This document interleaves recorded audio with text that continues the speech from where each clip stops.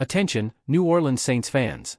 We bring you an exclusive scoop directly from the team's headquarters. Chase Young, the exciting new addition as a defensive end for the Saints, is ready to write a new chapter in his career in New Orleans alongside his former Ohio State teammates.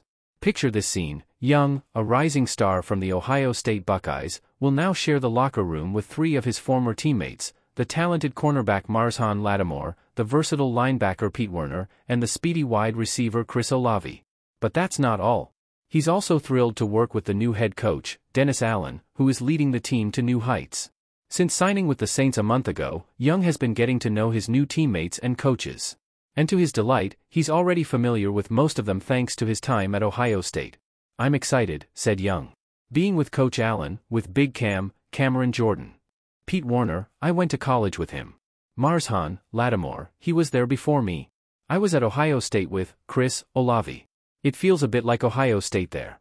But here's the exciting part: Young and Werner share unforgettable memories from their time at Ohio State. Together, they witnessed the Buckeyes' crushing victory over the Clemson Tigers in the 2020 Sugar Bowl, as well as the bitter defeat against the Alabama Crimson Tide in the national championship the following week. Olave also shared those memorable moments with Young and Werner. However, Lattimore hasn't had the chance to share the field with Young yet, as the defensive end himself explained. But the best is yet to come. Young is eager to contribute to one of the league's best defenses and lead the Saints to glory. "I'm excited to be a part of that defense. I'm definitely ready to rock later this year," he confidently stated.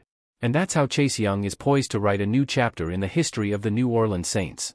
With his arrival, the team strengthens with the reunion of former Ohio State teammates and the leadership of the new head coach, Dennis Allen.